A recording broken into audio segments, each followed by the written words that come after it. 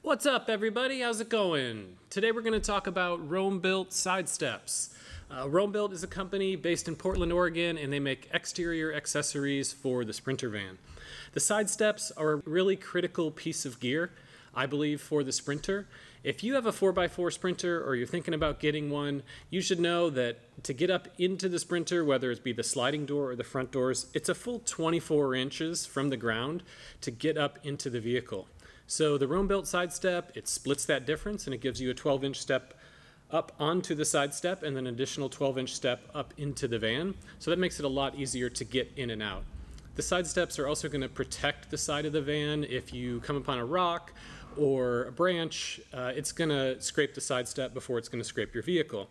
So I really love the Roambuilt stuff because it's super burly and the build quality is top notch. And I think Roambuilt really captures the essence of the 4x4 Sprinter life.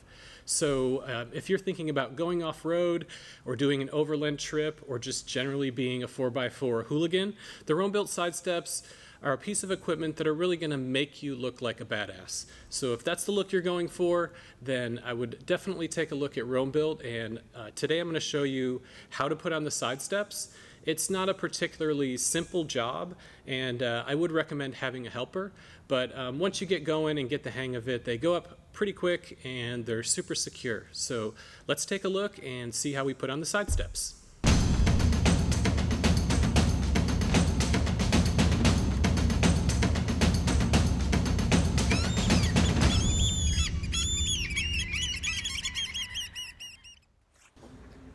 All right, so if we take a look at the clearance on the 4x4 Sprinter, you can see it's pretty massive.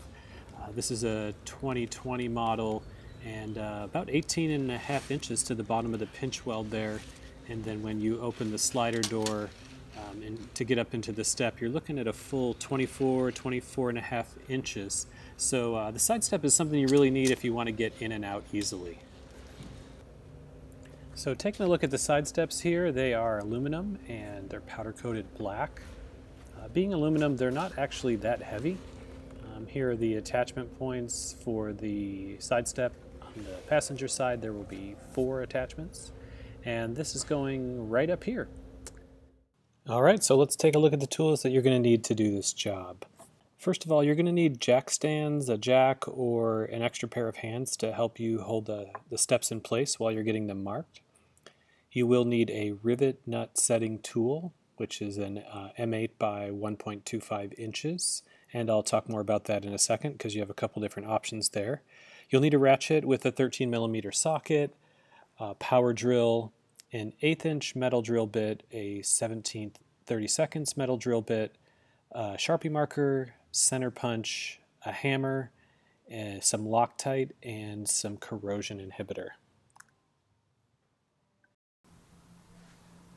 Okay, in order to bolt the side steps into the frame of the vehicle using these bolts, you're going to have to put in some nutserts, which will allow you to thread through the side step and into the frame of the vehicle, attaching it securely but also making it removable.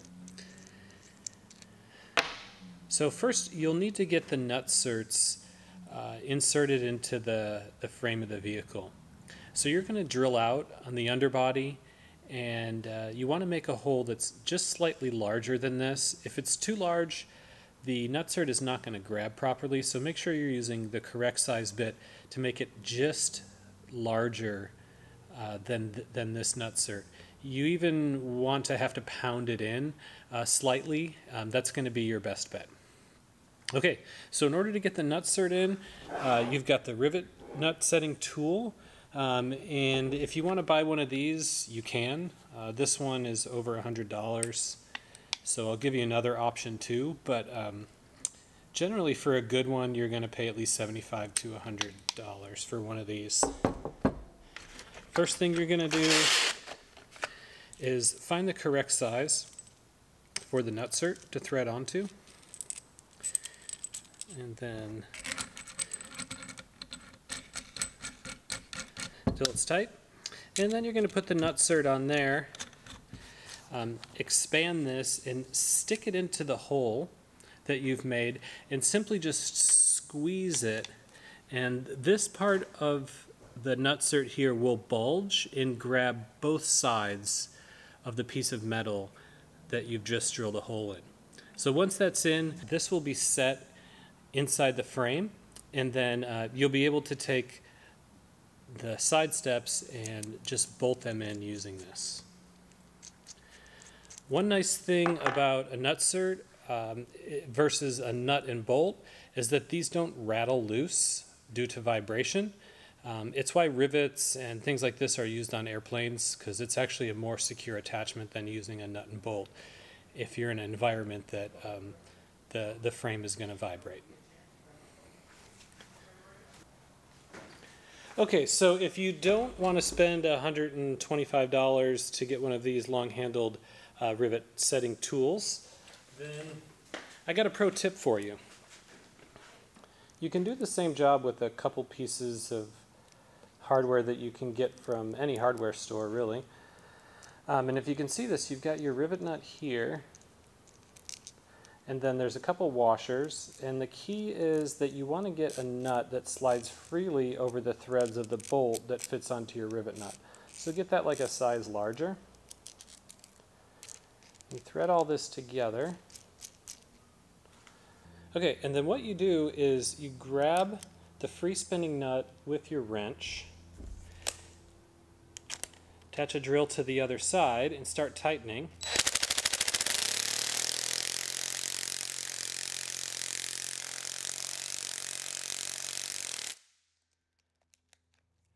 And you can actually see how the rivet here has bulged, and that's what's going to grab either side of the metal that you're trying to put the nutsert in. So I'd actually recommend doing this a couple times just like this before you actually set these pieces into the metal. It'll give you an idea of how many times you need to spin the drill in order to get this to bulge enough. So, you know, if I put this back on here,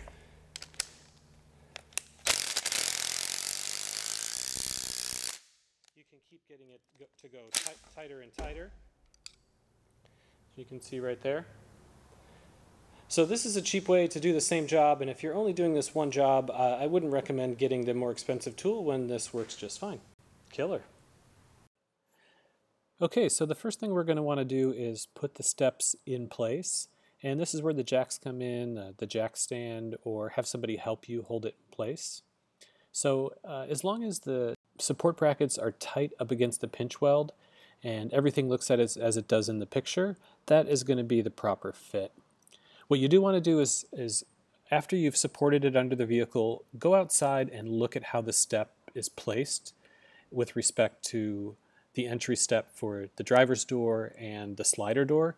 You want to move it back and forth so it has the most amount of step in front of those two doors. And once you get this up here, you'll see what I mean. You just want to make sure it looks the way you want it to before you start to mark the holes. Once everything looks just perfect for you and the step is exactly where you want it, then make sure it's securely in place, and you want to go ahead and mark the holes with a Sharpie or a center punch. With the undercoating being uneven and usually bumpy, it's a bit hard to do it with the Sharpie, so I do prefer a center punch to mark the hole. Once the holes are marked, you want to go ahead and take the step and set it aside, and now you'll start to drill out the holes to set the rib nuts.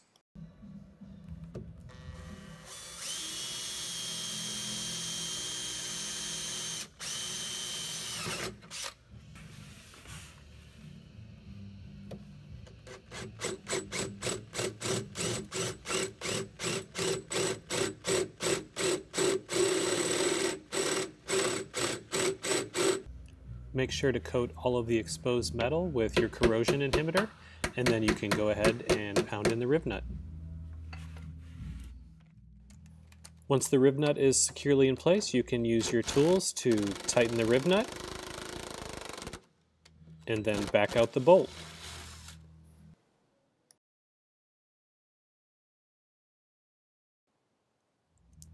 It is a good idea to check that the threads of the rib nut are still sound before you go ahead and attach your piece of equipment. Now that we have the rib nuts in place, we can go ahead and attach the side steps. Make sure that you're using some blue Loctite on the threads of each of the bolts so they don't rattle loose in the wilderness. Make sure that you use the washers behind each of the bolts, and it's a good idea to leave all of these loose until you're ready to fully tighten the entire step. Okay, now it's time to attach the support brackets, and each one of them is a little different. The passenger side step has 2 support brackets, and the driver's side step has 1 support bracket. So you want to hold them up. It will be obvious which one fits with each part of the side step.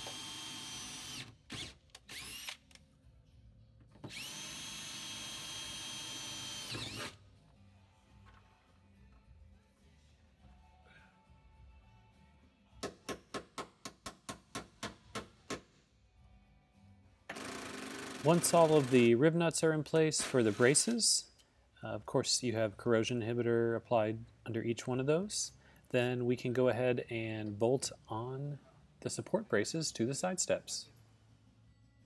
Once you're done with the passenger side, you can move on to the smaller driver's side step. And that's pretty much it. These are the Roambuilt side steps for the 144-inch Sprinter. Perfect for a 4-wheel drive vehicle. They look awesome. They're super burly, and it's the kind of equipment that makes you a total badass. If you like the Roambuilt side steps, you can find these and a bunch of other products on the Vanland website. I will put a link in the description, and you can find them there. Thanks for watching, and see you guys next time.